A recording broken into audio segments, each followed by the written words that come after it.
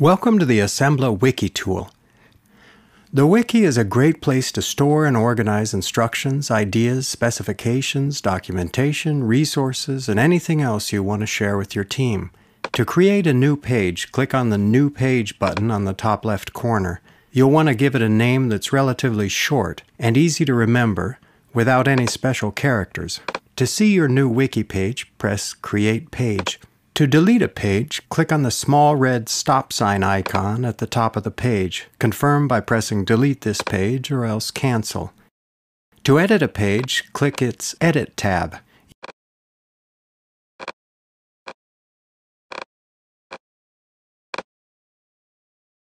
To reorder your pages, click on the Reorder Wiki Pages icon. Drag and drop to your heart's content. Make sure to press Save and Close when you're done. To see revisions made to a page over time, click on the Page History tab. The two most recent versions are automatically selected for comparison, but you can choose any two and press the Show Diff button. New content shows up with a green highlight, and removed content shows up struck through in red.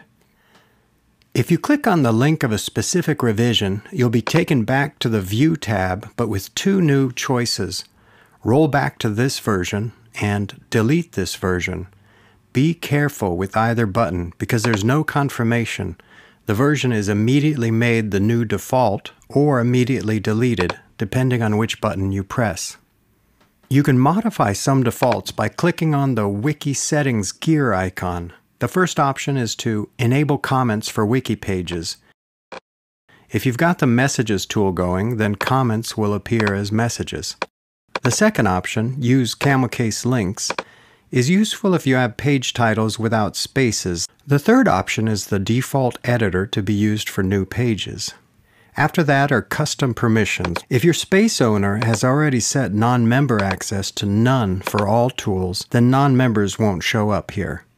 The Wiki tool is well integrated with Assembla's other tools, in that you can make links to your wiki pages from just about anywhere, and you can reference tickets, stand-up reports, files, etc. from within wiki pages. The syntax is pretty straightforward, and I'll give you examples of each. Inline images get an image, then the ID or file name you used when you uploaded. Links to files use the file tag, and URLs use the URL tag. With tickets, you can use either the pound sign or the bracket with ticket : and the number. Here's a recap of some of what you learned today.